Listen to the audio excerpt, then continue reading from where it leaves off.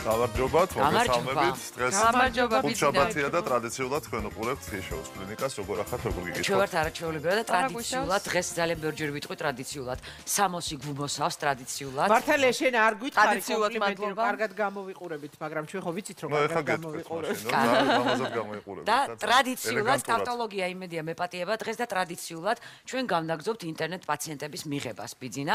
წინა ხუთშაბათს მე ბოდიში მოუხადე მაყურებელს, ისინი ელოდებოდნენ თემის განხილვას ფრჩხილის სოკო. ტექნიკური მიზეზის გამო ვერ მოვახერხე და სწორედ დღეს ორი ხუთშაბათი ელოდებოდნენ. ორი ხუთშაბათი ელოდებოდნენ და კი მაყურებლები გვირეკავდნენ ეს შეტყობინება, რომელსაც ახლა მე ამოვიკითხავ ჩვენმა ერთგულმა მაყურებელმა მოგწერა და მოდი კიდევ ერთხელ გავახმოვანებ ამ გზავნილს. გამარჯობა ბიძინა ექიმო. პერიოდულად ფეხის ფრჩხილი მიმაგრდება. ხანდახან ფერსაც იცვლის, მაგრამ თავისით რაღაც ქრება ხოლმე. პერიოდულობით გამომდის. ისე ქორწილში მივდიოდი და ჩემს დაქალს ფეხსაცმელი ვთხოვე. კი ვიცი რომ არ არის სწორი, მაგრამ ნუ მოხდა ესე და ალბათ არ ქონდა. მას შემდეგ ვამჩნევ ამ ცვლილებას და შესაძლებელია რომ ეს ფრჩხილის სოკო იყოსო? აი ესეთი კითხვა აქვს ჩვენს ერთგულ მაყურებელს გამოვთხოვდეთ რომ გოგოებს ძალიან ხშირად შესაძლებელია თუ არა იყოს თუ არა ფრჩხილის სოკო. მაგრამ მოდი სანამ აი ამ კონკრეტულ შემთხვევაზე რა არის ფრჩხილის სოკო და რის აი ამ კითხვებზე საპასუხოდ ჩვენ გვყავს დღეს არაჩვეულებრივი სტუმარი, ჩვენი მეგობარი გადაცემის მოწვეული დერმატოლოგი ქალბატონი ლალი მეკოკიშვილი პროფესორი. შემობრძანდით ქალბატონო ლალი. გამარჯობა. ეს ფარდა აეხტება ბოლო-ბოლო ფრჩხილის სოკოს. დიდი მადლობა მოგზანებისათვის. გამარჯობა ქალბატონი. ერთი ხალხტოლარი სანამ თავარ კითხვაზე გადავიდოდეთ და დავსერიოზულდებოდეთ, ჩვენი გადაცემის ფორმატი ხანდახან მოითხოვს ამას, რომ ერთი ჩემი ისტორია უნდა მოყვე პაციენტის, რომელსაც ჩემი კოლეგა მიზიარებს სულ 2-3 დღის წინ. მე ვნება რომ პაციენტო დავუსვი დიაგნოზი კანის სოკოსო და მშობელმა შეიცხადა, ბოლო 15 წელია სოკო არ მიმიცია, არ უჭამია შემოწევა. საიდან გასწავლა და ამიტომ აქვე მინდა გავაქარწყოთ ეს შეხედულება, რომ ყვებიდან არ გადადის სოკო. ჭამეთ სოკო რამდენიც გინდათ. რატო ჩდება ეს სოკო და საერთოდ რა მოვლენაა ეს ფრჩხილის სოკოზე საუბრობ დღეს განსაკუთრებით ჩვენ. ეს არის ინფექციური დაავადება, გადამდებია და ეს შეიძლება შეიჭრეს კანიდან. არის სხვადასხვა ფორმები, რომელიც მაგალითად ტერფიდან იწყება და არის ფორმები, რომელიც უშუალოდ ფრჩხილიდან შეიძლება დაიწყოს. ფრჩხილის სოკოზე კითხა მაყურებელმა. რაც მაყურებელმა თქვა, ცოტა უცნაურია ფრჩხილის სოკოსთვის, რომ ის თავისით ქრება და მერე ისევ ჩნდება, იმიტომ რომ როგორც წესი მკურნალობის გარეშე ძნელად ქრება, თუმცა თუ ადამიანს აქვს ძალიან კარგი იმუნიტეტი, შესაძლებელია მისი იმუნური ძალები მოერიოს, მაგრამ დროებით, როგორც ამ შემთხვევაში ალბათ გქონდა საქმე. არ თვითონ ამბობს რომ პერიოდულად ქრება და მერე ისევ გამომდის. ანუ ბოლომდე არ ლაგდება. იმასაც ამბობს რომ ფეხსაცმელი ვითხოვეო და ეხლა ქალებში ეს არის ხო ხშირი რაღაცა ქორწილში მიდიხარ, დაბადების დღეზე მიდიხარ, ალბათ ძალიან ხშირად ჩვენს გვითხოვებია და ასევე ვთქვათ პირიქით და ეს შეიძლება იყოს მიზეზი. შეიძლება იყოს, იმიტომ რომ ფეხსაცმელი ძალიან დიდხანს ინახავს სოკოს მიცელიუმებს და თუ ის ინფიცირებული ადამიანის ფეხზე იყო მჭიდროდ მორგებული, თავისუფლად შეიძლება შეხვდეს მეორე ადამიანს. ანუ მაინც არ არის სასურველი. არ არის სასურველი, ის კი არა მკურნალობის შემდეგ, როდესაც ჩვენ მკურნალობთ ფრჩხილის სოკოს, ურჩევთ რომ ის ძველი ფეხსაცმელი, რომელიც მას მანამდე ეცვა, ან გამოცვალოს, ან თუ ამის საშუალება არ აქვს. გადაყრა შემდეგ იყოს, მოდი ჯერ დავიწყოთ მიზეზებით. რა შეიძლება იყოს სოკოს გაჩენის მიზეზი? პირველი მივხვდით რომ დასაკვირველი ეს არის სოკო, სხვადასხვა ტიპის სოკოებია, მიზეზი გამომწვევი და ხელშემწყობი მიზეზი ეს არის მოჭერილი ფეხსაცმელი, ეს გახლავთ სინთეტიკა, რომელიც იწვევს ოფლიანობას. მოჭერილი ფეხსაცმელი. უხარისხო? სინთეტიკა ნიშნავს უხარისხოს, უბრალოდ არაბუნებრივი ოფლიანობას უწყობს რომელიც ხელს უწყობს ტენიანობას და ტენიანობა ძალიან უყვარს სოკოს გამრავლებას. აუზიდან გადადის ქალბატონი. გადადის აუზიდანაც. ხშირად აქვთ სპორტსმენებს, სწორედ იმიტომ რომ მათ დიდხანს უწევს ცხოვრობს. ჰიგიენა ქალბატონო ლალი შეიძლება იყოს პირდაპირ კავშირში ფრჩხილის სოკოსთან. შეიძლება ჰიგიენა, ცუდი ჰიგიენა, მოდი ესე ვთქვათ. მოჭარბებული ჰიგიენამაც სხვა შეიძლება დამარცხოს. მოჭარბებული ნამდვილად არა. ცუდი ჰიგიენა არის ამისი ერთ-ერთი მიზეზი. კიდევ არის თანმხლები დაავადებები. ძალიან მნიშვნელოვანია. ეს გახლავთ დიაბეტი, მაგალითად ეს არის დიაბეტი, როდესაც სისხლის მოქცევა ძალიან ცუდია. ეს შეიძლება იყოს იმუნოდეფიციტი, მაგალითად შიციანი პაციენტები ხშირად ავადობენ უფრო მეტად გავრცელებული ფორმები. ძალიან მნიშვნელოვანია იმუნიტეტი როგორც ყველა ინფექციის დროს. კიდევ რა თქვით ბოდიში ვერ. ანუ იმუნოდეფიციტი შესაძლებელი ადამიანი იყოს ქიმიოთერაპიაზე და იღებდეს ისეთ მედიკამენტებს, რომელიც მის იმუნიტეტს აქვეითებს, ანუ შესაბამისად იმუნოდეფიციტი, ცუდი სისხლის მიმოქცევა არის ერთ-ერთი. ანტიბიოტიკები თუ შეიძლება იყოს ერთ-ერთი გამომწვევი. ხო, მუსირებს ესეთი არის. იცით რა, ანტიბიოტიკები იწვევს ზოგიერთი სოკოს, რომელიც არის ეგრეთ წოდებული პირობითად პათოგენური სოკოს გამრავლებას. ასეთია მაგალითად კანდიდა, რომელიც ასევე შესაძლებელია ფრჩხილის სოკოს მიზეზი იყოს. ამიტომ ხანგრძლივი ანტიბიოტიკოთერაპია შესაძლებელია გახდეს. მაგრამ ხაბატონდალი ექიმი როდესაც გინიშნავს ანტიბიოტიკს ხანგრძლივად, ის აუცილებლად გთავაზობს რაიმე პრეპარატს, რომელიც დაგიცავს სოკოსგან. წესით ესეა, ხო?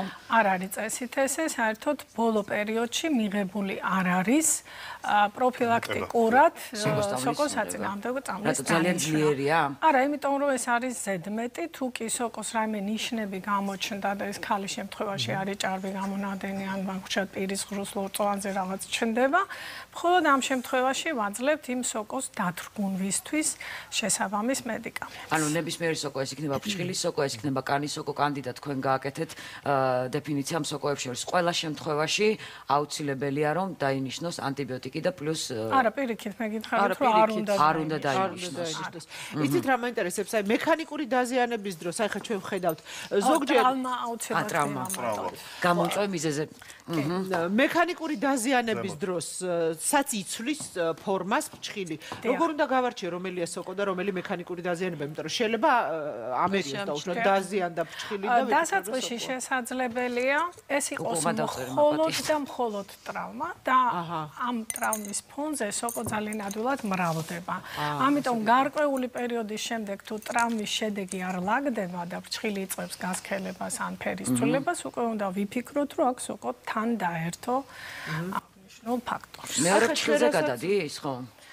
დიახ, რასაკვირველია, ფრჩხილის სოკო შეიძლება ისე გავრცელდეს, რომ დააზიანოს ფეხის ყველა ფრჩხილი და ხელის ყველა ფრჩხილი, როდესაც შორს წასული შემთხვევა, ასევე შეიძლება კანზეც გავრცელდეს, ნაოჭებში. შეიძლება თუ დაუშვათ აი თუ ვიხმარ რაღაც იარაღებს მიმოქცევაში გადადის, სისხლით მიმოიტანება და ვრცელდება ორგანიზმში. როგორც შინაგან ორგანოებს ეს ტიპის სოკო არ აზიანებს, რომელზეც ახლა ჩვენ საუბრობთ, ანუ ის რომელიც ფრჩხილს აზიანებს, გარდა კანდიდასი, კანდიდა ვიცით რომ არის ლორწოვანის დამაზიანებელიც, დანარჩენი ეგრეთ წოდებული დერმატოფიტები იწვევენ ზერელე მიკოზებს, ანუ ფრჩხილის და კანის დაზიანებებს და არა ღრმას, ღრმა ითვლება, როდესაც შინაგანი ორგანოები. ანუ თუ დროულად არ იმკურნალა, ესე იგი ეს პროცესი შეიძლება მოყვეს. ჩვენ არის ხომ მიკოზის სტადიებს ხავდოლარი. აქ არის არა მხოლოდ სტადიები, უფრო სწორი იქნებოდა გვეთქვა სხვადასხვა ტიპი დაავადების. არის ეგრეთ წოდებული დისტალური, პროქსიმალური, როდესაც არის აი მაგალითად აქეთ ჩვენ ხედავთ დისტალურ, ლატერალურ ფორმას. იქ ჩვენ ხედავთ პროქსიმალურს, როდესაც უშუალოდ პირდაპირ ნუნიდან იწყება დაზიანება. ზემოთ არის გაყალიბებული, ხო? ზედაპირული, ანუ რამოდენიმე ვარიანტი არსებობს ფრჩხილის. აი ნებისმიერი ცვლილება, ვთქვათ, რომელიც შეიძლება ფრჩხილმა განიცადოს. ერთი ვთქვათ ვიზუალური თვალსაზრისით და შეიძლება კონდეს აუცილებლობა სხვადასხვა დაავადებებთან მისი დიფერენცირების. იგივე არსებობს, მე მინდა იცოდეთ თქვენ და მაყურებელი ვინც გვისმენს, მაგალითად ფრჩხილის ფსორიაზის ფორმა, რომელიც შეიძლება რაღაც მსგავსი მოვლენით მიდიოდეს. მე არ ვამბობ იდენტურით, ბუნებრივია. ამიტომ სწორ დიაგნოსტიკას რამდენად დიდი მნიშვნელობა აქვს, რომ თვითმკურნალობა არ დაიწყონ. ეხლა ვთქვათ ინტერნეტ პაციენტებმა თუ ტელეპაციენტებმა და ამისთვის უნდა მიმართონ აუცილებლად სპეციალისტს. ბიძინა, ეხლა მე ჩავერთვებ ბოდიში, ძალიან ხშირად რადიოში, ტელევიზიაში მესმის, რომ იყიდება წამალი, რომელიც სოკოს არჩენს ძალიან მალე და არ უნდა აუყვეთ ჩვენ აი ამ სატელევიზიო მედია რეკლამას. რასაკვირველია, არ უნდა აუყვეთ, იმიტომ რომ დიაგნოზი ძალიან მნიშვნელოვანია. დიახ. მკურნალობა არის აბსოლუტურად განსხვავებული სხვადასხვა დაზიანებების დროს. უამრავი დაავადება არსებობს, გარდა ფსორიაზის არის დარიეს დაავადება, არის უბრალო ონიხო დისტროფია, რომელთანაც ფრჩხილის სოკოს არანაირი კავშირი არ აქვს და ფრჩხილის ზრდის პროცესი ფერხდება რაღაცა მიზეზების გამო და ასე შემდეგ. ფრჩხილის სოკო არის ყველაზე ხშირი, მაგრამ ერთ-ერთი დიაგნოზის და ეხლა რაც შეეხება რეკლამებს, რომელიც გადის ტელევიზიაში, ეს გასაგებია, რომ ეს არის რეკლამა, ეს არის მისთვის, რომ წამალი გაიყიდოს. უბრალოდ ფრჩხილის სოკოს მკურნალობა ლოკალური, ანუ ადგილობრივი საშუალებებით მრავალი კვლევით დადასტურდა, რომ არ არის ეფექტური, თუ ეს არ არის ძალიან მცირე დაზიანება. ამიტომ სისტემური მკურნალობა კიდევ, ანუ მედიკამენტის მიღება კატეგორიულად გამორიცხულია, რომ თვითმკურნალობა ჩაიტაროს ადამიანმა, იმიტომ რომ ეს არის მედიკამენტები, რომელიც ძირითადად ღვიძლით გამოიყოფა, მას სჭირდება მონიტორინგი, ღვიძლის ფუნქციური სინჯების და ასე შემდეგ. ამიტომ თვითონ დაავადება ფრჩხილის სოკო, როგორც ესეთი, არ არის სიცოცხლისთვის რასაკვირველია საშიში დაავადება, მაგრამ ეს აღნიშნავს, რომ სხვა შორის არის რაღაც სრულ წარმოდგენები, რომ ფრჩხილის სოკო რაღაც ესთეტიური პრობლემაა და მას არ ჭირდება მკურნალობა. ეს ესე ნამდვილად არ არის, იმიტომ რომ ჯერერთი ადამიანის ცხოვრების ხარისხი შეიძლება ძალიან შემცირდეს. საცმელს ვერ იცმევს ადამიანი, მისი თვითშეფასება დაქვეითებულია. ამიტომ გარდა ამისა, მაგალითად დიაბეტიან პაციენტში აუცილებელია სოკოს მკურნალობა, იმიტომ რომ არის ნახეთქები, ამ ნახეთქებში ადვილად შეიძლება შეიჭრას სხვა ინფექცია, მაგალითად ბაქტერიული ინფექციები. და ეს შეიძლება გახდეს მიზეზი შეუხორცებელი წყლურის განვითარების, სეფსისის, ოსტეომიელიტის განვითარების. ამიტომ აი ამ დაავადების მაინც ესე უყურადღებოდ დატოვება, გარდა იმისა, რომ ის გადამდებია და ოჯახის წევრებზე შეიძლება გადავიდეს, ხშირ შემთხვევაში არ შეიძლება. როდესაც ლიტერატურას ნახულობ, ერთ სიტყვით ძალიან სერიოზული დაავადებაა, მაგალითად ქვედა კიდურებზე ემართებათ ადამიანს წითელი ქარი ქვია, ერიზეპელასი, რომელსაც იწვევს სტრეპტოკოკული ინფექცია და ერთ-ერთი ყველაზე ხშირი ფაქტორი შორის სწორედ ფეხისა და ფრჩხილისა და ამის სოკო ითვლება, რასაკვირველია. ეს მიკროდაზიანებები, ტრავმები, რომელიც ამ დროს ბიძინაიქებო, თქვენის ნებართვით, მე მაინტერესებს და ალბათ იმ მაყურებელსაც, ვინც ეს შეკითხვა მოგწერა. აი, გავიგეთ ეს ყველაფერი, მაგრამ ადამიანს უკვე აქვს ეს. აი, როგორ ხდება ამის დიაგნოსტიკა? უნდა გამოიკვლიოს რომელი სოკოა და მკურნალობა მერე უნდა თვითმკურნალობა არ შეიძლება გავიგე. აი როგორი ეტაპებით ხდება გამოკვლევა და იკურნება თუ არა საბოლოოდ. ეს არის დაავადება, რომლის დიაგნოზი შესაძლებელია კლინიკურად დაისვას. ანუ შეხედვითაც. თუმცა რასაკვირველია ჯობია რომ დადასტურდეს რომელი სახის სოკოა ამოვიკითხეთ. ანუ როგორ ხდება დადასტურება? ანუ ამის დადასტურება შეიძლება რამოდენიმე მეთოდით, მარტივი მეთოდი, მაგრამ შედარებით ნაკლები სპეციფიურობით ხასიათდება პირდაპირ მიკროსკოპი, ამას მაგალითად მე თვითონაც ვაკეთებ, როდესაც ხდება ის აპარატი ამ შემთხვევაში მიკროსკოპი უნდა გამო, თუმცა ხალების გამოსაყენებელი დერმატოსკოპია უკვე ჯდება სტანდარტში, როგორც გამოკვლევის ერთ-ერთი და დიაგნოსტიკის ერთ-ერთი მეთოდი, რომლითაც შეიძლება თავისუფლად დიფერენცირება ფრჩხილის სოკოსი დაუშვათ ფრჩხილის სხვა დაზიანებებისგან, მაგრამ აი სტანდარტულად მაინც ეს არის მიკროსკოპული დიაგნოსტიკა, როდესაც ხდება დაზიანებული ფრჩხილის დამუშავება სპეციალური ხსნარით და მიკროსკოპში პირდაპირ ნახვა. პირდაპირ ნახვა ითხოვს მაინც გამომკვლევარის გამოცდილებას, ამიტომ აქ ხა სიზუსტე დამოკიდებულია მკვლევარზე. აქედან გამომდინარე უფრო ზუსტი მეთოდი ეს არის დათესვა. თუმცა დათესვის პასუხი 2-4 კვირა გრძელდება სხვა შორის მიკრობიოლოგიური და არის კიდევ გენემის, რა ქვია, PCR ეგრეთ წოდებული, როდესაც უშუალოდ ანტიგენის დადგენა ხდება, ეს ძვირი მეთოდია და ამას რუტინულად თუმცა ეს დერმატოფიტი გვაქვს, საფუარი გვაქვს, არა დერმატოფიტური სახეობები, მნიშვნელობა აქვს მკურნალობაში. მიკროსკოპიითაც სხვათა შორის შესაძლებელია განირჩეს დერმატოფიტი საფუარის და საფუარის მაგვარი სოკოებისაგან განირჩევა და მკურნალობა განსხვავებულია. ნამდვილად სხვადასხვა კლასის სოკოს საწინააღმდეგო პრეპარატი მოქმედებს, მაგალითად კანდიდაზე უფრო სხვა მოქმედებს, ვიდრე დერმატოფიტები. ძალიან დიდი მადლობა უნდა გადაგიხადოთ, ქაუტონალე, ეს პირველი ბლოკი ესე ძალიან სწრაფად წავიდა. მე ვფიქრობ, ასეთ ისე გავეცით ჩვენ ამ კითხვაზე პასუხი და მთავარი ვთქვით, რომ სოკო არ არის ესეთი დაავადება, რომელსაც თქვათ უგულებელყოფა ჭირდება, მას უნდა მკურნალობა, სწორი დიაგნოსტიკა და ასე თქვათ მაღალი დონის პროფესიონალთან უნდა მიმართვა. წამლებს თვითონ ნუ მიეტანებით. გადაცემის შემდეგ ნაწილში რეკლამის დრო ალბათ მივხვდით, ვისაუბრებთ რა იწვევს მწვავე და ქრონიკულ ხველას და აღმოჩნდა, რომ ეს ყველაფერი შეიძლება გამოიწვიოს გულის პრეპარატებმა, ასე რომ დაგველოდეთ რამდენიმე წუთში სწორედ აი ამ კავშირზე ვისაუბრებთ დროებით. მოგესალმებით, დღის შოუს კლინიკა დაბრუნდა პირდაპირ ეთერში. ჩვენ ვსაუბრობთ ეხლა ამ გადაცემის ამ რუბრიკაში, როგორც ნარიკომ დაანონსა, ძალიან მნიშვნელოვან თემაზე, როგორც ყოველთვის ვსაუბრობთ მნიშვნელოვან თემებზე და ერთ-ერთი ესეთი თემა გახლავთ ხველა, რომელიც ძალიან აწუხებს ადამიანებს და ექიმთა მიმართვიანობის ერთ-ერთი წამყვანი სიმპტომია საერთოდ მთელ მსოფლიოში, ხველა. ხველა არის თავისი მიმდინარეობის მიხედვით მწვავე და ქრონიკული და აი ესეთი კლასიფიკაცია გააჩნია და მიზეზებზე ჩვენ სტუმართან ერთად ვისაუბრებთ. ნამდვილად მე მინდა წარვადგინო მაყურებელს ჩვენი სტუმარი ის ყოფილა და იცნობენ უკვე ექიმი პროფესორი პულმონოლოგი ბატონი კახა ვაჭარაძე. მოგესალმებით ბატონი კახა. ჩაი შემოგთავაზებთ აჰმადის არჩეულებრივი ჩაი გვაქვს რომელს ინებებდით და ისე გავაგრძელოთ საუბარი. დიდი მადლობა გაცილებით ჯობია სიგარეტის შემოთავაზებას აჰმეთის. სწორედ ამიტომ დირექციაში არ დაგაღებ პირდაპირ ჩაის გთავაზობთ. არჩევანი საკმაოდ ფართო გვაქვს, ამიტომ დანიკო შენ არჩიე. ბატონ კახა, ჩვენ გავაგზავნოთ საუბარი, სანამ ჩაის გვიმზადებენ. კიდევ ერთხელ ძალიან მიხარია რომ ჩვენი გადაცემის სტუმარი ბრძანდებით. ბატონ კახა, ჩვენ ვისაუბროთ ხველაზე, მაგრამ მოდი ყველაფერი დავიწყოთ თავიდან. დეფინიცია გავაკეთოთ. სად გადის ზღვარი, მწვავე და ქრონიკულ ხველებას შორის? უპირველეს ყოვლისა მინდა მივესალმოთ თქვენ ტელემაყურებლებს და როგორც ექიმმა უსურო ჯანმრთელობა. კიდევ ერთხელ ჩემთვის ძალიან დიდი პატივია თქვენ საზოგადოებაში ყოფნა და ჩვენთვისაც მადლობა. ძალიან დიდი გულშემატკივარი ვარ თქვენი ტელევიზიის და ყოველთვის, როდესაც მაქვს საშუალება, დიდი გულისყურით და დიდი ინტერესით უყურებთ თქვენ გადაცემას. დიდი მადლობა. თქვენც დიდი მადლობა. ეხლა რაც შეეხება დეფინიციას. რა არის ხველა? ისე როგორც ყველა ადამიანს გააჩნია სახელი და გვარი, თითოეულ ნოზოლოგიასაც გააჩნია სიმპტომს, გააჩნია თავისი დეფინიცია.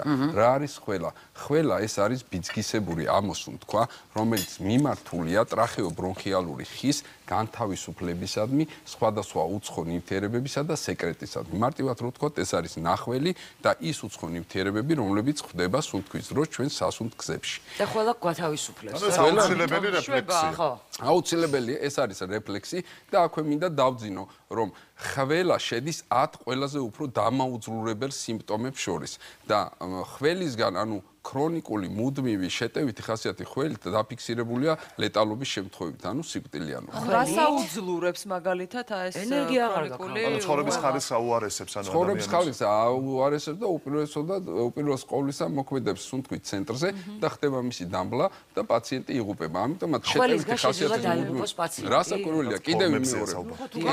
მუდმივ ხველაზე ორ ჯახველს. არის ძალიან ბევრი დაავადება, რომელიც უშუალო ხველასთან არის დაკავშირებული და მე მინდა ხაზი გაუსვა, რომ როგორც მოზრდილებში, ისევე ბავშვებში არის განსხვავებული პროცენტული მაჩვენებელი ხველასთან მიმართებაში. აღმოჩნდა, რომ მოზრდილებში ხველის ძირითადი მიზეზი ეს არის, აი ბატონი ბიძინა ცნობილი ალერგოლოგია და ძალიან კარგად იცის და დამეთანხმება, რომ ეს არის ალერგიული რინიტი, პოსტნაზალური წვეთის სინდრომი და მისგან გამოწვეული ხველა.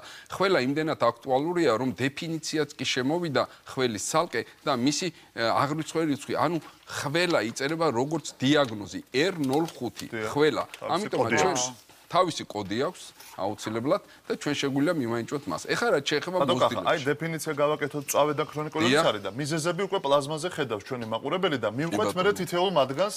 მოგახსენებთ, ხველა იყოფა 3 ნოზოლოგიად, ასევე როგორც მწვავე, ასე ქვემწვავე და ქრონიკულ ხველას.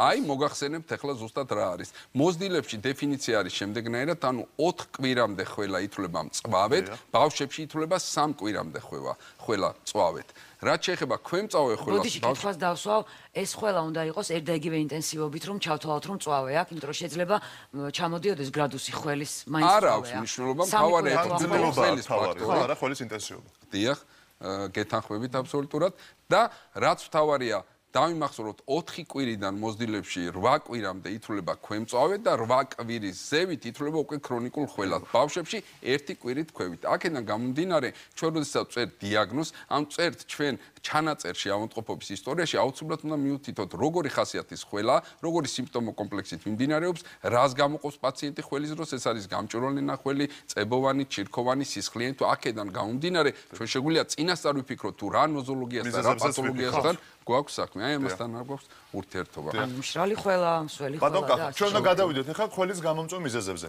ყველაზე მნიშვნელოვანი ჩვენ თქვით არის ეს გახანგრძლივებულად მიმდინარე ხველა, ანუ ქრონიკული ხველა. მიზეზებს შორის, ერთ-ერთი წამყვანი მიზეზი შეიძლება იყოს ასთმის ვარიანტი, ხველის ასთმის ფორმა. ასევე შეიძლება იყოს გასტროეზოფაგალური რეფლუქსი, ასევე რაც თქვენ ბრძანეთ, შეიძლება იყოს სინუსიტი და მასთან დაკავშირებული ეს უკანაწვეთი სინდრომი.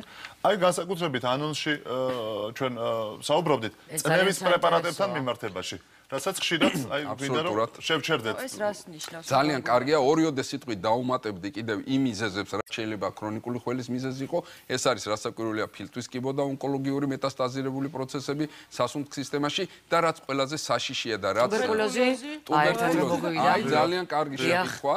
ტუბერკულოზი თავისთავად, მაგრამ კიდევ უფრო ერთ საშიშ ნოზოლოგიას ეს არის უცხო სხეული სასუნთქ გზებში, რაც ჩვენი ბავშვებისთვის ძალიან საშიშია, ხშირად არ დიაგნოსტიკებს გადაცდენ მზესუმზირა. ეს შეიძლება დაწყებული იყოს მზესუმზირიდან, დამთავრებული მეტალური ხურდა, ძაფი, ნემსი. ეს დაწყებული ვთქვათ, კბილის ნატეხები, უცხო სხეულები, თხილი და ასე შემდეგ, საკვების მასები და არა მარტო საკვების მასები. ზუსტად ახლა წამოსვლის წინ დღეს ქონდა ბრონხოსკოპია, მოგეხსენებათ, მე მოღვაწეობ ტუბერკულოზისა და ფილტვის დაავადების ეროვნულ ცენტრში და ხელმძღვანელობ ზუსტად იმ განყოფილებას, რომელიც ხველაზე მუშაობს. ეს არის ბრონქოლოგიური სამსახურის ხელმძღვანელი ვარ და ზუსტად აი ჩვენ წამოსვლის წინ ქონდა ეგრეთ წოდებული რიგიდული, ანუ ხისტი ბრონხოსკოპია, სადაც უცხო სხეულიდან ჩვენ ამოვიღეთ რკინის ძალიან დიდი მეტალი. გამოფენა თქვენს გვაქვს, ჩვენ გვაქვს რასაკვირველია, ჩვენ გვაქვს ჩვენი გამოფენა, ამოღებული უცხო სხეულებით და ქირურგიული წესით უკვე ხო? ენდოსკოპიის საშუალებით და ბრონხოსკოპია დღეს საქართველოში არის ერთ-ერთი წამყვანი მეთოდი და არა მარტო საქართველოში და ამ დარგში ჩვენი განყოფილება ერთ-ერთი ლიდერია და ნოვაციური.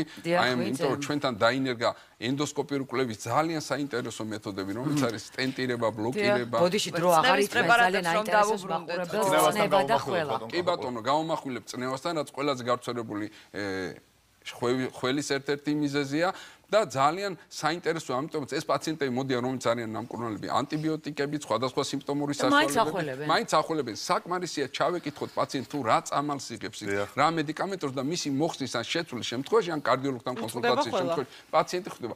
ეს კარდიოლოგიური პრეპარატებს გულისხმობთ, დიახ, წნევის საწინააღმდეგო პრეპარატები. გასაგონათვი და კიდევ ერთი მინდა დაუმატო, არის ფსიქოგენური ხველა, განსაკუთრებით. აი გვეწერია ჩვენ მიზეზებს, ქრონიკული ბრონქიტი, ყივანახველა და ფსიქოგენური ხველა. ფსიქოგენური განსაკუთრებით ქალბატონებში და ახალგაზრდებში. მოდი ავხსნათ რა არის ფსიქოგენური ხველა, ცოტა ფსიქოგენური ხველა არის ძალიან საინტერესო მოვლენა.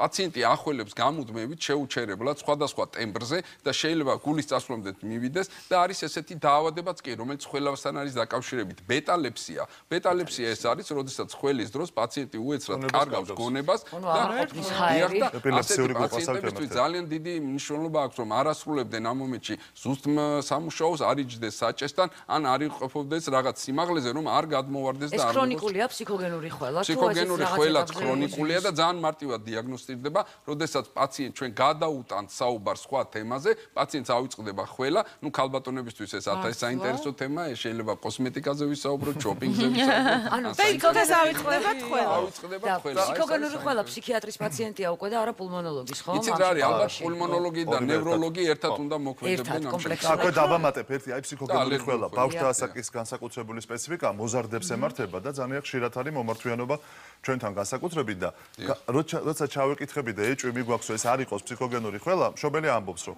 აი როგორც კი დაიძინებს, ხველა ჩერდება. ორგანული მიზეზის ხველა ძილის დროს არ გაჩერდება ბუნებრივად. ანუ ბავშვი თუ ღამე არ ახველებს, ესე იგი მას არაფერი თქვენთან არ ესაქმება, გულისხმობ პულმონოლოგს. არა, მაგრამ მაინც ყველა ხველა მე ხაზს გავუსმევ, ეს არის აუცილებლად ფტიზიატრის, პულმონოლოგის, ალერგოლოგის და თერაპევტის აუცილებელი და ის მე ხაზს გავუსვამ აუცილებლად სადიაგნოსტიკო შემთხვევა, იმიტომ რომ ხველა არის ის სიმპტომი, რომელსაც ჭირდება ძალიან დიდი გულისხმობა. აი ქრონიკული და მწვავე ხველა როგორ უნდა განასხვავოს მშობელმა დაუშვათ სანამ ქრონიკული ხანგრძლივობით. ხველის ხანგრძლივობა, და ვთქვათ, აი ძალიან ხშირია, რომ თუნდაც აი ვირუსის ფონზე არ გაქვს სიცხე, ვთქვათ, მშვენივრად გრძნობ თავს, მაგრამ ეს ხველა რჩება და რჩება. აი ამ შემთხვევაში რასთან გვაქვს საქმე და ვთქვათ, მკურნალობის რა უპირველეს ყოვლისა ყველაზე ხშირად ბავშვებში აი მე მინდოდა ხაზი გამესვა და ეხლაც ვისარგებლებ და ვიტყვი, რომ პირველ ადგილზე მოზილებში ხველის მიზეზი ეს არის იგივე პოსტნაზალური წვეთის სინდრომი, ანუ ცხვირიდან გადადინების სინდრომი. მეორეზე, როგორც პარადოქსია უნდა იყოს, ეს არის გასტროეზოფაგალური რეფლუქსი, ანუ კუჭანწლავის ტრაქტის პრობლემები, რომელიც ხველაზე და მხოლოდ მესამე ადგილზე დგას ისეთი რესპირაციული დაავადებები, როგორც არის ტუბერკულოზი, ბრონქიტი, ფილტვების ქრონიკული ობსტრუქციული დაავადება და ასთმა. რაც შეეხება ბავშვებს, ბავშვებში რადიკალურად პირიქით არის. პირველ ადგილზე დგას ასთმა და აი ზუსტად ის კლინიკა, სადაც ჩვენი ბატონი ბიძინა მოღვაწეობს და მე მიხარია და ვისარგებლებ, რომ ძალიან მჭიდრო კავშირი გვაქვს ჩვენ ერთმანეთთან და ესეთ პაციენტებს ჩვენ ძალიან ხშირად განვიხილავთ კონსილიუმის წესით, რაც აუცილებელია თანამედროვე მედიცინაში. დღეს ხარი ამის მაგალითი. ექიმთა კოლეგიალობის. და ეს არის ძალიან მნიშვნელოვანი, იმიტომ რომ დღეს შემოდის პირდაპირ დეფინიციები, რომ სოფლიოში გაჩნდა დაავადებები, სადაც პირდაპირ აი გაიდლაინებში მოწოდებული, რომ დიაგნოზი უნდა დაისვას კონსილიუმის წესით, ანუ რამდენიმე ექიმის ერთად შეთანხმებით. ხოლო მოგესალმებით ამას ჩვენს და ალბათ მაყურებელს. სიმპტომები უბრალოდ მაყურებლისთვის რომ დასამახსოვრებელი იყოს და რაღაც თქვა მათ ყურადღება მიაქციონ, თქვა ცხვირიდან გამონადენი თუ ეს ხანგრძლივია და მასთან არის ყველა ასოცირებული. ყელში ნადებისგან განთავისუფლების ხშირი სურვილი, ეს უკანა წვეთზე მიუთითებს. ხმის ჩახლეჩვა, ანუ ტემბრის შეცვლაც მნიშვნელოვანია. ხიხინი და ქოშინი თუ ახლავს ამ ხველას, ანუ დამატებითი სუნთქვითი ხმიანობები აუცილებლად ექიმს მიმართეთ. გულძმარო ან მომჟავო გემო პირის ღრუშიას გასტროეზოფაგალურ რეფლუქსზე მიუთითებს და სისხლიანი ხველა იშვიათ შემთხვევაში თუ არსებობს, რასაკვირველია პტიზიოპულმონოლოგი, რომ საქართველოს მაღალი ტუბერკულოზის გავრცელების ქვეყნად ითვლება და ამიტომ ეს არ უნდა გამოგრჩეს. აი ეს ძირითადი ნიშნები, რაზეც გვინდა რომ ჩვენი მაყურებელი იყოს ორიენტირებული და ასე ვთქვათ, არ გამორჩეს არც ერთი ნიუანსი თავისი შვილის ან მისი ჯანმრთელობის. ბიძინა ექიმო, ისევ აი პრეპარატებს რო დაუბრუნდეთ, იმიტომ რომ ეს ძალიან საინტერესო თემა. ხშირად არის შემთხვევა, როდესაც პაციენტები თქვენ როგორც ალერგოლოგს გეკითხებით, არის შემთხვევები, როდესაც სურდოს გაციების დროს ალერგიულ წამლებს იღებენ. სწორია ეს თუ არა? არიან დაკავებული ამ შემთხვევაში. საერთოდ ესე არის, ხა თუ არის მწვავე გაციება, ანუ ზედა რესპირაციული ტრაქტის ინფექციები, რაც არის ჩვეულებრივი გაციებები, რომელსაც ძალიან ბევრი ვირუსი იწვევს, ყველა ძირითადი საშუალება, რომელიც არის კომბინირებული, ეგრეთ წოდებული გაციების ჩაები, რასაკვირველია, მათში მოიაზრება ერთ-ერთი კომპონენტი ანტიჰისტამინური, ანუ ანტიალერგიული. რასაკვირველია, ძირითადად შედის პარაცეტამოლი, ანტიჰისტამინური, შინაგანად ცხვირის, ანუ გაჭედილობის გამხსნელი, ამიტომ მათი გამოყენება რამოდენიმე დღის განმავლობაში არ იგრძელება. მაგრამ თუ სიმპტომები პერსისტირებს, ანუ ნარჩუნდება და გავიდა რამოდენიმე დღე, 3 და 5 დღემდე და არ შემსუბუქდა, პირიქით გაძლიერდა, აუცილებელია რომ პაციენტმა მიმართოს მინიმუმ ოჯახის ექიმს, რომელიც მას ასე ვთქვათ, სწორად დააყოლიერებს. ყველა ის ერთადერთი რამე არის, რაც ყველაზე ხანგრძლივად რჩება ადამიანს სიცხეს მოვერებით, 3 დღეში გავამარცხებ, სურდოც გაშრება, მაგრამ ყველა არის ერთადერთი, რომელიც რჩება და ამით ცხოვრებას მიჩვეულებს ამას. ძალიან კარგი შეკითხვა. არ შევხები. არ ვეხებით ამ თემას სპეციალურად. არ შეგნებულად არ ეხებოდნენ. დიახ. ორიოდე სიტყვით შევეხები ამ თემას, მხოლოდ სტატისტიკას მოვიყვან მშრალს, რომელიც მრავალმეტყველია. საქართველოში იღუპება წელიწადში 44,000 ადამიანი. აქედან 11,000 იღუპება იმის გამო, რომ ის რას პირდაპირ თუ ირიბად არის დაკავშირებული მწეველობასთან, ხოლო 3,000 იღუპება იმიტომ, რომ ის არის პასიური მწეველი. პასიური მწეველი 3,000. აქედან გამომდინარე, მე მინდა ხაზი გაუსვა, რომ დღეს არსებობს აი სპეციალური გადაცემებიც არის, რომ ელექტრონულ სიგარეტთან მიმართებაში პირდაპირ ვაცხადებ, რომ ერთადერთი პლუსი, რაც ელექტრონულ სიგარეტს აქვს, დანარჩენი მწეველისთვის ის არის აუცილებლად იმაზე მეტი მომაკვდინებელი, რაც ჩვეულებრივი თამბაქო. მე ხაზს უსვამ, ერთადერთი ის არის, რომ ელექტრონული სიგარეტის მოწევის დროს არ ხდება ნახშირი, ანუ ხუთავი აირის გარშემო მყოფებისთვის გამოყოფა, მაგრამ ეს არის ძალიან მწეველისთვის გაცილებით უარესია, ვიდრე თამბაქოს. ეს არის შხამქიმიკატები, ცხელი ორთქლი, ჩადის დაახლოებით 1000 ჯერ არ არის კვლევები, აი დიახ. და რაოდენობასაც ვერ არეგულირებს, შეიძლება მთელი დღე ესე რაოდენობა შეიძლება 4 კოლოფი მოწევ და ვიცით რას ვეწევით და ელექტროსიგარეტში რასხია ჯერ კვლევას 50 წელი ჭირდება მინიმუმ და 50 წელი ჯერ არ გასულა, ამიტომ არ ვიცით. მაგრამ ხო აი კვლევები ადასტურებს, რომ იმ ღერებს უფრო ადვილად ითვლი, ვიდრე აი ამ პროცესს აკონტროლებ, ასე ვთქვათ, ეგ არ ვიცი, მაგრამ მე როგორც მწეველი, რომელსაც ორჯერ მაქვს დანებებული თავი, იმ წუთას იწყება ხველა, რომელიც ყველაზე ძნელი მოსაშორებელია. რატომ იწყება ხველა? აი მოგახსენებთ, ესეც არის თამბაქოს ერთ-ერთი როგორც მსუბუქი ნარკოტიკის ერთ-ერთი ასე ვქოთ დამყოლიებადი და რთული თავის დასანებებადი ნივთიერება ხშირად წონის მატებასთან არის ამასთან დაკავშირებული, აწლავის ტრაქტის პრობლემებთან, ელემენტარულად ფსიქოლოგიური სტატუსის შეცვლასთან აგზნებადები ხდებიან. აი ზუსტად ეს უნდა გადავლახოთ ჩვენ მაშინ აუცილებელი აქვს ექიმთან კონსულტაცია და თქვენ მოგეხსენებათ ვინ ექიმთან უნდა მივიდე ამ შემთხვევაში აუცილებლად ნევროლოგი, ფსიქოლოგი და რესპირაციული დარგის სპეციალისტი, იგივე დაწყებული ალერგოლოგით, პულმონოლოგით, ფტიზიატრი და ოჯახის ექიმით დამთავრებული. ჩვენ ყველაფერზე ბიზნესთან დავდივართ, ისე რომ ამაშიც გამოგვაგება სიგარეტს რო თავს დავაწყოთ. მაგალითად წავდით ცოტა დამასვენი. ეხლა მკურნალობას უნდა დაუბრუნდეთ, მკურნალობას. ეხლა ხველის მკურნალობა ალბათ მაყურებლისთვის ძალიან მარტივი გახდა, რომ თუ დიაგნოზი ცნობილია, უკვე მკურნალობა არის იმ ნოზოლოგიის, რაც შემდგომ სიმპტომს და მის გაქრობას უზრუნველყოფს.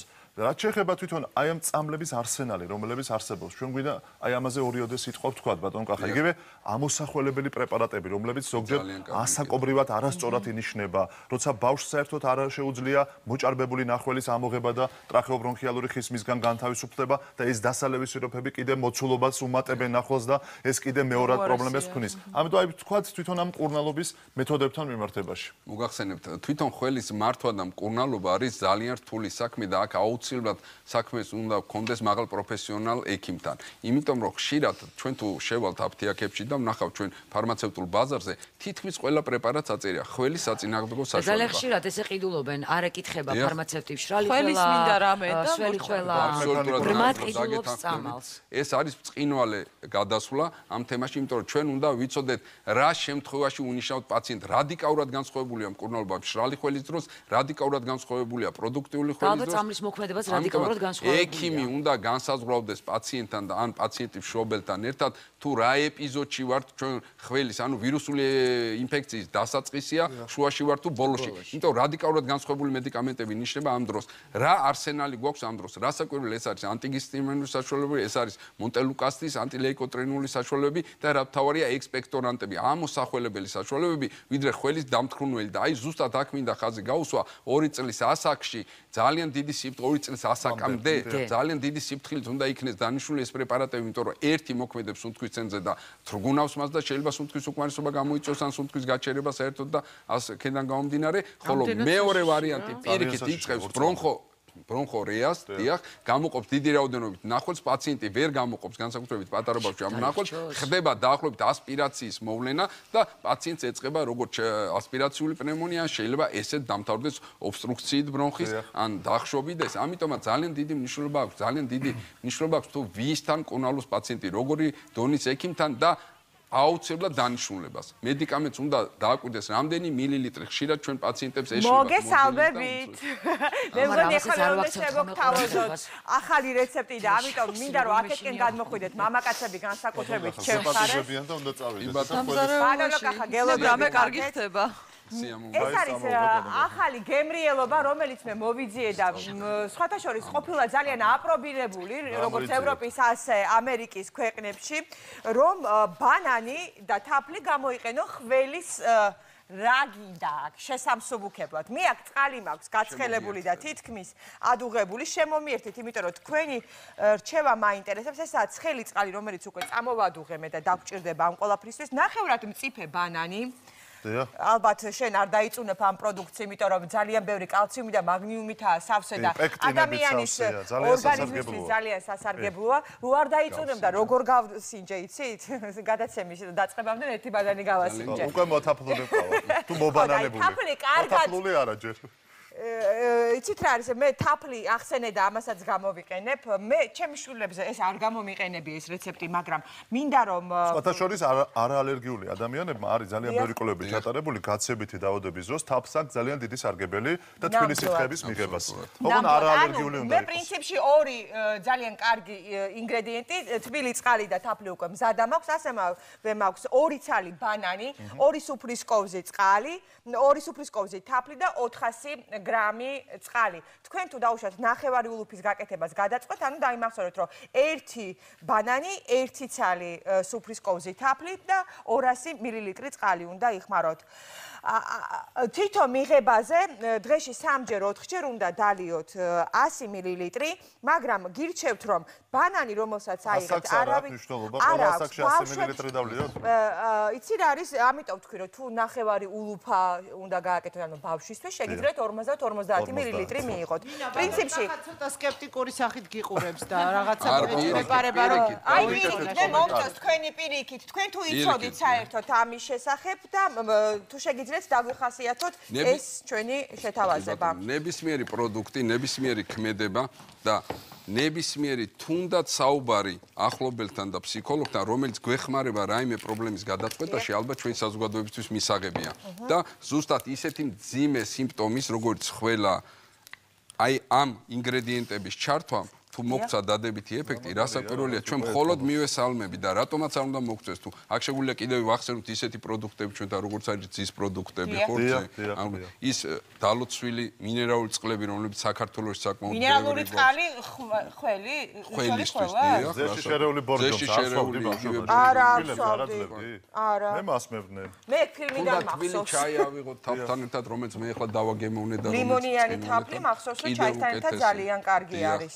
ამიტომაც ის ხალხური მაპატიეთა იგაწყვეტ, ის ხალხური ჩვენი მამაპაპების მიერ გადმოცემული რეცეპტები ალბათ ჩვენთვის მისაღებია თითოეული. აი, კაკლის ნაჭრიკის ნახარშია, პროდიუსერი ყურში მეუბნება. მე ამას მასმევ, ბავშვობაში მასმევდნენ. მე გამიგია თეთრი ხახვი, რომელიც ძალიან კარგი არის შაქართან ერთად ხველების დროს, აი ამას ვასმევდი ხოლმე ჩემს შვილს. ანუ ეს არის ფსიქოლოგიური მომენტი თუ რეალურად ეს შველის აი ამ ხველით სპაზმებს. ამსუბუქებს, რასაკვირველია შველის, იმიტომ რომ ის რაც ნატურალურია, რაც ბუნებრივია და რაც 1000 წლეულობით გამოცდილია ჩვენი მამაპაპადგან, ალბათ ჩვენც უნდა შევისმინოთ და იმიტომ ბანას ვერ გამოცდიდნენ ჩვენი წინაპრები. ბანას არ გამოცდიდნენ, მაგრამ სამაგეროთ იყო ის თბილი მინერალური წყლები, იყო თაფლი, იყო ლიმონი, იყო ის 1000 საშუალება შემოთავაზების სხვადასხვა ბოსტნეული, რომლის გამოყენებაც ხდებოდა.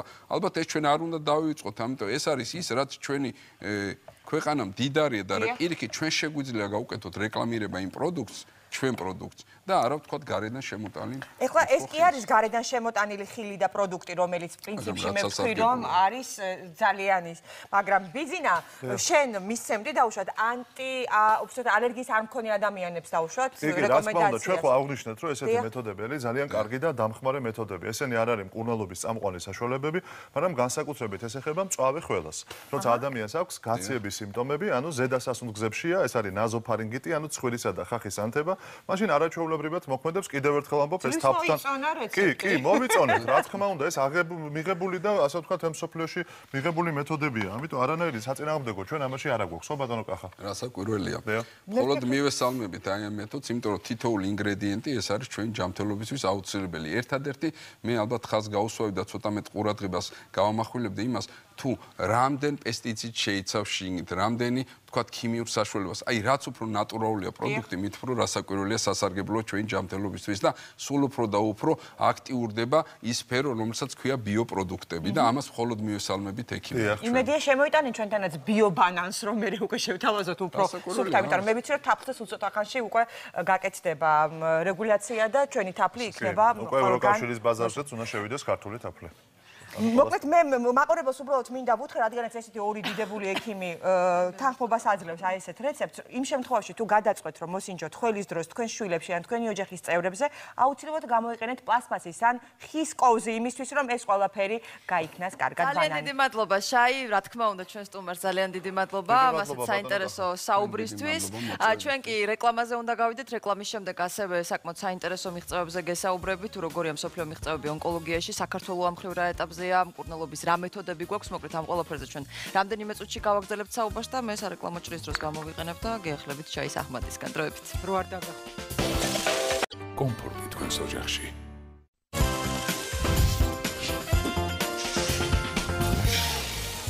დღის შოუს კლინიკა დაბრუნდა პირდაპირ ეთერში და ჩვენ გადაცემის ამ ნაწილში ევექსის ბლოკია, ეხლა მოგეხსენებათ ეს და ჩვენ საუბრობთ ონკოლოგიაში მსოფლიო მიღწევებზე და განსაკუთრებით იმაზე, თუ რა შესაძლებლობებს აძლევენ ონკოლოგიაში, ვთქვათ, ევექსის რა შესაძლებლობებია ქართული პაციენტებისთვის. ბიზნესი ექიმო, იცით რა, მომეცით უფლება რომ შეგაწყვეტინოთ სიტყვა ამჯერად, იმიტომ რომ რაკი ხო ერთხელ მე შეგაწყვეტინო, რაკი მსოფლიო მიღწევებზე მიდგა საქმე, აუცილებლად თქვენ დავალებას ვასრულებ, მე სხვას კი არაფერს არ ვაკეთებ. კლინიკა ნიუზია, ხო საუბარი? დიახ, კლინიკა ნიუზია საუბარი და მაქვს ერთი ძალიან კარგი ნიუსი, რომელიც მე მგონი რომ სახუმარო და სასაცილო ნამდვილად არ არის, იმიტომ რომ ძალიან ბევრ ადამიანს აქვს ეს პრობლემა, რომელშიც ეს ახალი გამოგონება დაეხმარება, ეს გახლავთ ხელოვნური კანი, ასეთი რამე გაგიგიათ? აი ამერიკელმა მეცნიერებმა, აი თქვენ ხედავთ ახლა პლაზმაზე, ამერიკელმა ქირურგებმა დამწრობის მკურნალობის უნიკალური მეთოდი შეიმუშავეს. ხელოვნური კანი ინოვაციური გამოგონებაა, რომელიც დამწრობას ბინტებითა და დოლბანდებით მკურნალობას საბოლოოდ ჩაანაცვლებს. წარმოგიდგენიათ, რამხელა მიღწევა? მსოფლიოში უამრავი პაციენტი იღუპება მძიმე ხარისხის დამწრობებით. მოძრაობით, რადგან ხშირად სახვევებს ჭრილობების სწრაფად და საბოლოოდ განკურნება არ შეუძლიათ და იმ შემთხვევაში თუ პაციენტი გადარჩება, იარები მისკანზე სამუდამოდ რჩება.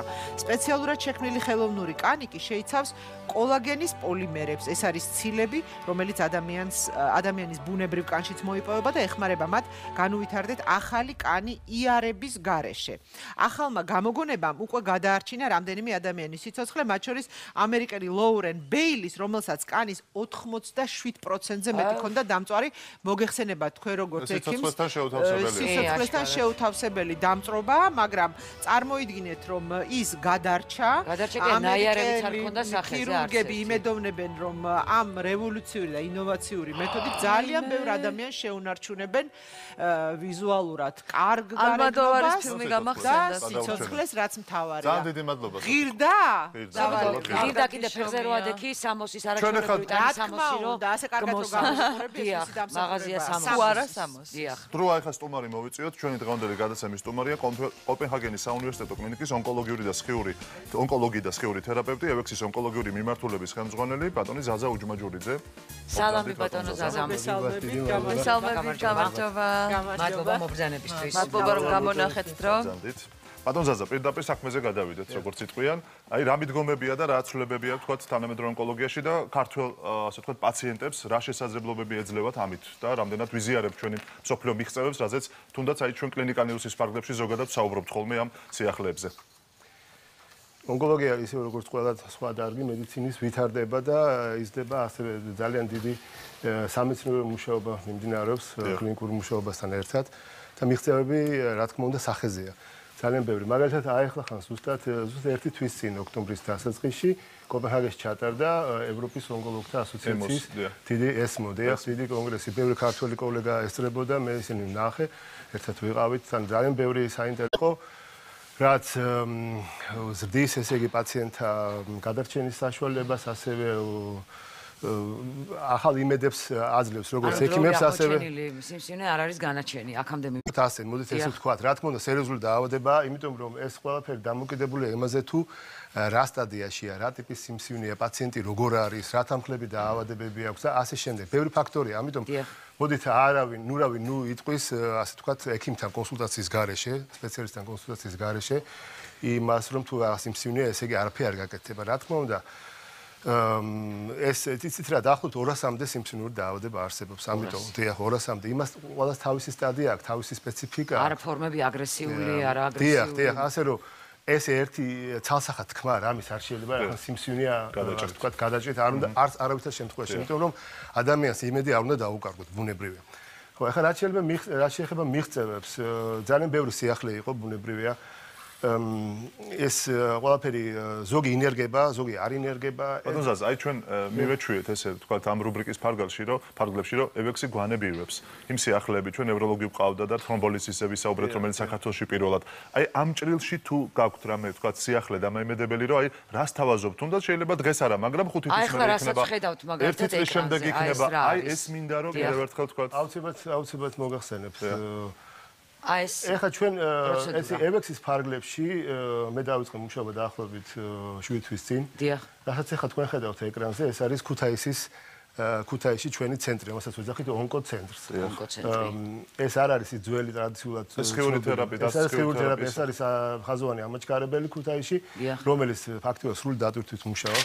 ეს არის ჩვენი ფიზიკოსი და ასევე თქვენ რომელიც ატარებს ასე თქვა ეგრეთ წოდებულ ხარისხის კონტროლს და ამის წინ ნახეთ თქვენ პაციენტი რომელსაც უტარდებოდა მკურნალობა ასე თქვა ის რითაც ევექსმა შეიძლება ასე თქვა ჩვენი მოსახლეობა რა შეთავაზოს ახალი და ახალი სიტყვა.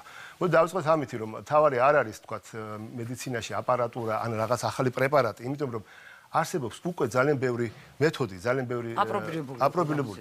მათი სწორად გამოყენება ვისწავლოთ ჯერ და შემდეგ გადავიდეთ სხვაზე. ახალი ველოსიპედის გამოგონება. დიახ, ეს ჩემი მიდგომა არის ესეთი, რომ აუცილებელი არ არის, თქვათ, ონკოლოგია ეს ძალიან ძვირი დარგია. იმიტომ რომ პრეპარატები ღირს უამრავად უზარმაზარი ფული რა. ალბათ ისიც ძალიან ძვირი ღირს, რაც ახლა ვნახეთ ეს დასხივება. ხო, ყველაფერს თავის ფასი აქვს, რა თქმა უნდა. ეხლა აპარატურა, სხეული ამაჩქარებელი ძვირია, ბუნებრივია. ანუ ჩემი როგორც იცით კლინიკოსის და თავის დიდი გამოცდილება მაქვს მე ესე მგონია ონკოლოგიაში მიდგომა არის ის, გამოიყენო ის, რაც გააქვს. უპირველეს ყოვლისა, სწორად, ოპტიმალურად და შემდეგ გაზარდო, ასე ვთქვათ, შენი შესაძლებლობები და ასე შემდეგ. ეხლა რას ვაკეთებთ ჩვენ აი ამ ძალიან კარგ ცენტრში ქუთაისში?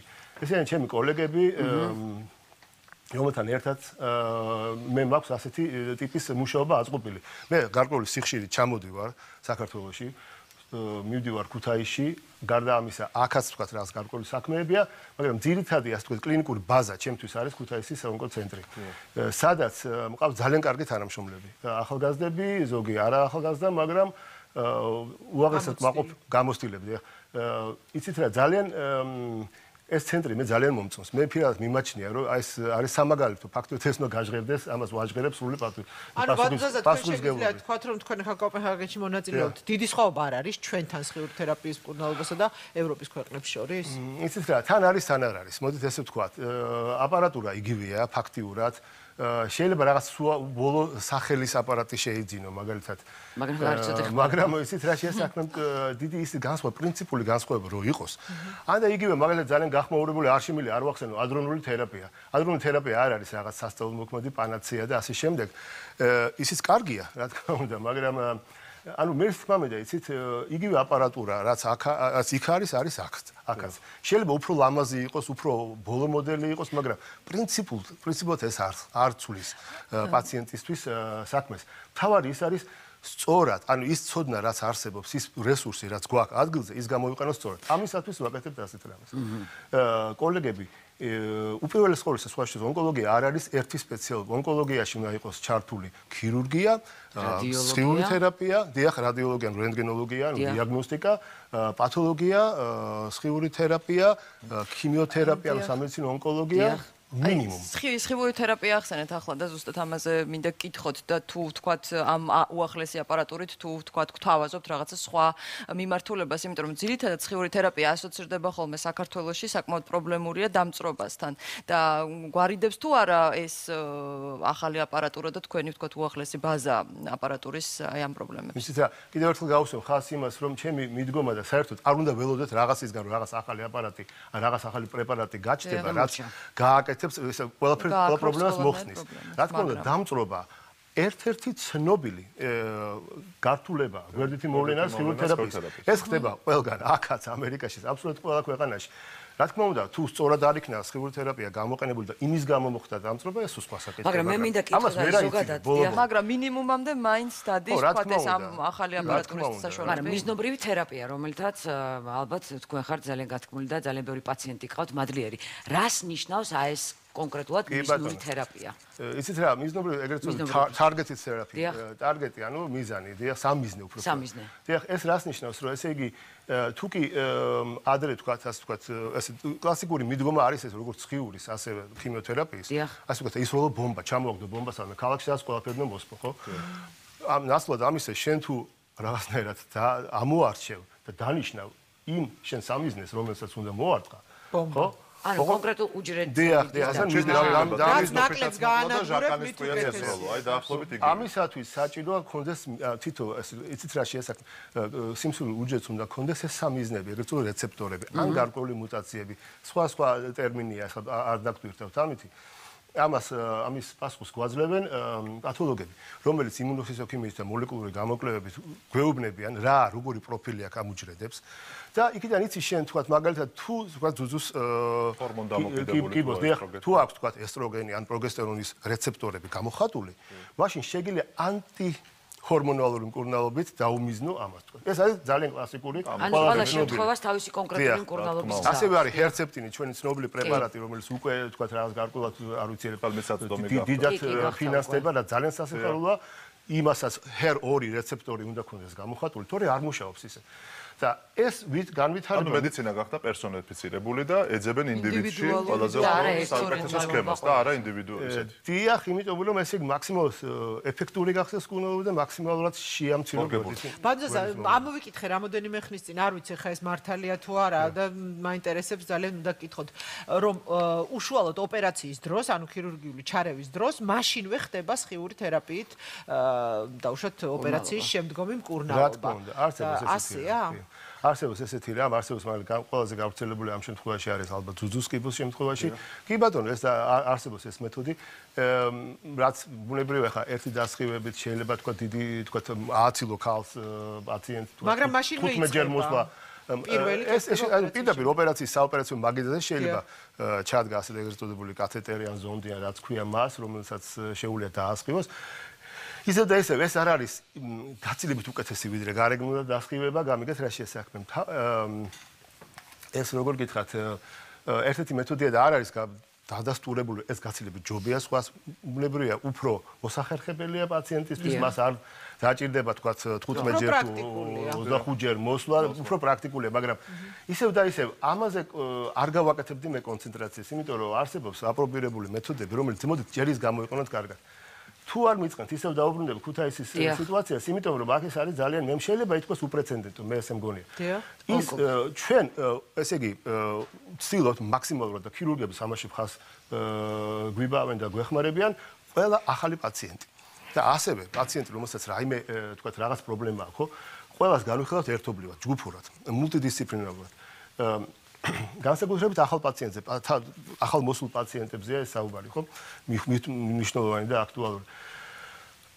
ჩვენ კვირაში ერთხელ გვაქვს ვიდეო კონფერენცია. ასე ვთქვათ, მე ვარ დანიაში, კოპენჰაგენში. მე, ჩემი ძალიან კარგი კოლეგები, ალექსი ბაიდოშვილი ჰოლანდიიდან პათოლოგ-ანატომი, არაჩვეულებრივი სპეციალისტი, ქეთი ლაშხი მაგალითად გერმანიიდან რადიოლოგი, რენტგენოლოგი და კიდევ რამდენიმე კოლეგა. ასევე ყველა სხიური გეგმა, აბსოლუტურად ყველა. ანუ ყველა თითო პაციენტს ესე ხდებით, ზოგი სკაიპით, ზოგი აქ თბილისში და ერთად განიხილავთ. ეს კიდევ კარგი რომ ეს მანძილი აღარ არის. მანძილის საბინდოდ აღარ არის უკვე პრობლემა. ამას არ ვაკეთებთ პაციენტთან, იმიტომ რომ იცით რა შეას მე ამას ვერ გავწევდები. არა, ვერ გავწევით ელემენტარულად. როცა ადგილზე ვარ, ქუთაისში იქ პაციენტები მოდიან და მათ ვესაუბრებ.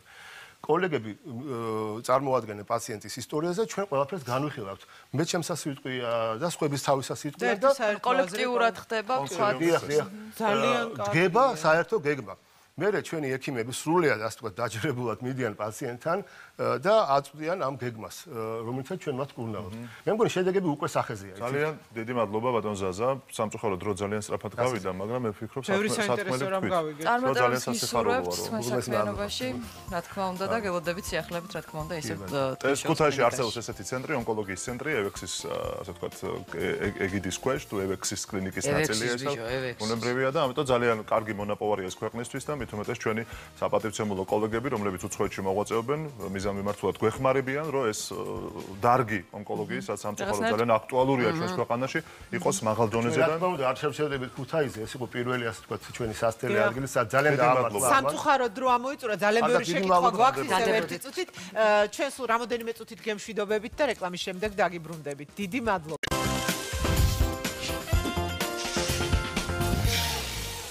დღის კლინიკა დაბრუნდა პირდაპირ ეთერში. სულ რამდენიმე თვის წინ თბილისში გაიხსნა მრავალპროფილიანი სამშობიარო სახლი, დედაშვილობა და ეს ყველაფერი ქალბატონ ნათელ პატრაკაციშვილის სახელს უკავშირდება. მოდი ერთად ვნახოთ სულ რამდენიმე თვის წინ მან რა კომენტარი გააკეთა ამ სამშობიაროზე.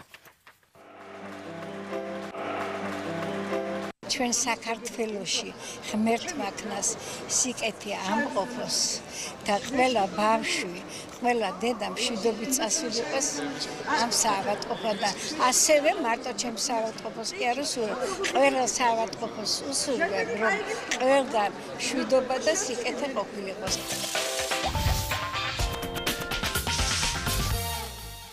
და დღეს ჩვენი სტუმარია სამშობიარო სახლის დედაშვილობის კლინიკური დირექტორი ბატონი ნიკოლოზ ქსნელაშვილი და მოგესალმებით პირველ რიგში დიდი მადლობა სტუმრობისთვის და პირდაპირ შეკითხვით გადმოვალ. ვიცით რომ განსხვავებულია ეს სამშობიარო სახლი და რითია განსხვავებული? აი მრავალპროფილურიო ნიკო მახსენა და ამან დამაინტერესა. რას ნიშნავს მრავალპროფილური სამშობიარო სახლი?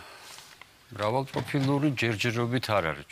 ჩვეულებრივი სამიანო გინეკოლოგიური კლინიკაა, მაგრამ პერსპექტივაში იქნება ეს მრავალპროფილური. და რას გეგმავთ? ნუ იქნება სხვა სპეციალობები რაც იქნება დატვირთული სპეციალობები. მაყურებელს აინტერესებს სად მდებარეობს ეს კლინიკა? ეს მდებარეობს ქავთარაძის ქუჩაზე 21 ნომერში. ტატიშვილის კლინიკასთან ახლოს. იმედია დაიკმაყოფილეთ. ანუ რამდენი ხანია რაც გაიხსნა და უკვე რამდენი ახლობელი ყავს? ივნისის მეორე ნახევარში და 100-ზე მეტი ახალშობილი გაჩნდა ჩვენთან. ლაბორატორიით არის აღჭურვილი არაჩვეულებრივი აპარატურა, როსაც ვხედავთ ორიოდე სიტყვა, გითხარით, აი რა აპარატურაა და რა ლაბორატორია. ჩვენი პრიორიტეტი სწორედ მაგაშია, რომ არის საკმაოდ ძლიერი ბაზა ლაბორატორიული ქართულ-ჰოლანდიური კლინიკაა ესეთი, სადაც არის უახლოესი აპარატურა და უზრუნველყოფილია მთლიანად აი ამ აპარატურით და ჩვენთან მიმდებარედ ჩვენს ქვემოთ არის ყველაზე დიდი სისხლის ბანკი საქართველოში. ეს ალბათ ძალიან კარგია სამშობიაროსთვის. პრივილეგია, რა თქმა უნდა. იცით რა, საქართველოში ჯერჯერობით დედათა სიკვდილობა უხშირესად განპირობებულია სამიანო სისხლის დენებით. ამ ხრივ რომ აი ესეთი უზრუნველყოფილი ვართ, აი ამ სერიოზული სისხლის ბანკი ჩვენი ერთ-ერთი ძალიან დიდი პლუსია, მოდი ესე ვთქვათ. პლუსია, კი ბატონო, და ჩვენ ხელშეკრულება გვაქვს სხვა სისხლის ბანკებთანაც, რომლებიც ასევე ვერში გიდგანან და საჭიროების შემთხვევაში უზრუნველყოფენ საჭირო რაოდენობით სისხლით, უსაფრთხო სისხლით. აი ამ კლინიკას. ცხადია, უკვე და საუკუნე არის სისხლის. რა მაინტერესებს, ახლა ვხედავ, რომ არის უახლესი აპარატურა, ძალიან კარგი პირობები, შესაბამისად ალბათ გარემო არაჩვეულებრივი სპეციალისტები, მაღალი დონის, მაგრამ ვიცი მე რომ ნეონატოლოგია, დღენაკული ბავშვების, როგორ უნდა ახსნა ნეონატოლოგია, ბიძინა, არის იაშვილ ერთ-ერთ კლინიკაში. ეს რეანიმაციას გულისხმობს. რეანიმაციას. რეფერალი კეთდება სამშობიაროში და თუ არ არის იგეგმება თუ არა ჩვენთან ჯერჯერობით ახალშობილთა რეანიმაციის განყოფილება არ არის, მაგრამ იგეგმება საერთოდ რომ მქონდეს. ახალშობილთა რეანიმაციის განყოფილებები არის მესამე დონის კლინიკებში, ჩვენ ეს მესამე დონი ჯერჯერობით არ გვაქვს. მაგრამ იქნებით დარწმუნებული ვარ. ნახოთ პერსპექტივაში. ხო, იმიტომ რომ ეს ძალიან მნიშვნელოვანია, როდესაც ასეთი დონის კლინიკაა. ნუ მე როგორც 34 კვირის ქვემოთ ახალშობილი უნდა გადაყვანილი იქნას, ან იქ იქნა მესამე დონის კლინიკაში. აი მე ერთი მაინტერესებს ბატონო ნიკოლოს, თქვათ გინეკოლოგიური სამსახურიც ალბათ არის, აი ქალთა კონსულტაცია თუ არის, დადიან თუ არა აღრიცხვაზე და ეს მონიტორინგი თუ ხდება, რომ სწორად წარიმართოს ორსულობის პროცესი. კი ბატონო, ყველა სამშობიარობა არ არის მთავარი, ორსულობა გადამწყვეტი რომ სამშობიარობა გადის. რასაკვირველია, ჩვენთან არის ქალთა კონსულტაცია, აბსოლუტურად უზრუნველყოფილი ყველა საჭირო მოწყობილობითა და აპარატურით. ასევე გინეკოლოგიური სამსახური ჩვენ გვაქვს ორი საოპერაციო, სხვა შორის ორი სამშობიარო ბლოკი. ჩვენი საწოლების რაოდენობის მიხედვით ამდენი ჩვენ არ გვჭირდება, მაგრამ ჩვენ პერსპექტივაზე იზრუნეთ და ეს ყველაფერი მოვა. დაზღვევა თუ ფარავს იგივე ამ კონსულტაციას, მშობიარობას, თქვა საკეისრო კვეთა დაჭირდა, ანუ ხელმისაწვდომი. ჩვენთან აბსოლუტურად ხელმისაწვდომი ფასებია. აი პედაგოგებისთვის, ასევე სოციალური დაუცველებისთვის თლიანად ფარავს. დიახ. თავიდან ბოლომდე ფარავს. თავიდან ბოლომდე ფარავს და დასამატებელი პაციენტს არაფერი არ აქვს. ესე იგი, ვისთვის მოდი კიდევ ერთხელ პედაგოგებისთვის და სოციალურ დაუცველებისთვის თქვენთვის სრულად უფასოა, ანუ თავიდან ბოლომდე სახელმწიფო იღებს ხარჯებს, რომ მიხვიდეთ კონსულტაციაზე, ჩაეწეროთ და შემდეგ იმშობიაროთ. საინტერესოა საკეისროც რომ გაკეთდეს. საკეისრო კვეთა. საინტერესოა თუ გქონიათ და სხვა ფასებიც არის საკმაოდ მისაღები და საკმაოდ დაბალი. აი, ბოდიში კეთრინ კითხვა. არა, კი ბატონო, მე მაინტერესებდა თუ გქონიათ რაიმე ვთქვა საინტერესო შემთხვევები, ისეთი განსაკუთრებით რთული, ვთქვათ, რომელსაც აი გაარკვევთ. და აქვე დავამატებ მაშინ კითხვას. აი, ვთქვათ, გინეკოლოგიური სამსახური არის და ვთქვათ, ეს სამიანო სამსახური განვითარებული. აი, თუ ქალბატონს აქვს რაღაც პრობლემები, რომლებიც ვთქვათ, ფიბრომასთან არის დაკავშირებული, ამ ტიპის ოპერაციები თუ კეთდება, ენდომეტრიოზი. ანუ არა მარტო მშობიარობა, აი, ეს მინდა რომ ხაზგასმა გავაკეთო. შესაძლებელია რომ გააკეთდეს და მაგის გამოსვლები ჩვენ გვაქვს. ჩვენთან შესაძლებელია გააკეთდეს ყველა სახის გინეკოლოგიური ოპერაცია. ხელოვნური საშუალო შექმნის ოპერაცია. სასწრაფო ექსპერტიზის შესაძლებელია რომ გააკეთდეს. ჯერჯერობით ახალი გასვლებები ვარ და მე სულ 2 კვირაა იქ რაც მივედი.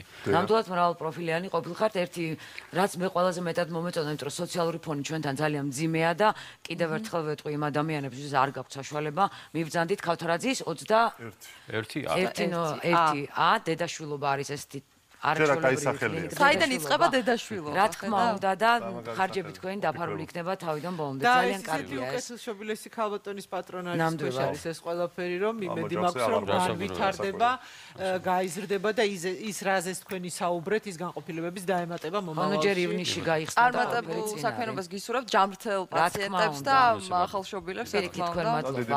გელოდებით მოგზავნით. ჩვენ ავშოთ 60-ის. ნაკლებად ალბათ, მაგრამ რა იცი, სოფიკო, ყველაფერი წინ გვაქვს, თავარია 60-ის კაბები გვეცვას და შეიძლება დაბორსულოთ კიდეც. ჩაი ახმადი მივაყოლა და ხვალ უყურეთ ნიკოლას აუცილებელ პერსონას. გემშვიდობებით, იქამდე კი გავვრთგელდით თქვენს ჯანმრთელობას. მადლობა რომ გვიყურეთ, კარგად ნახვამდის.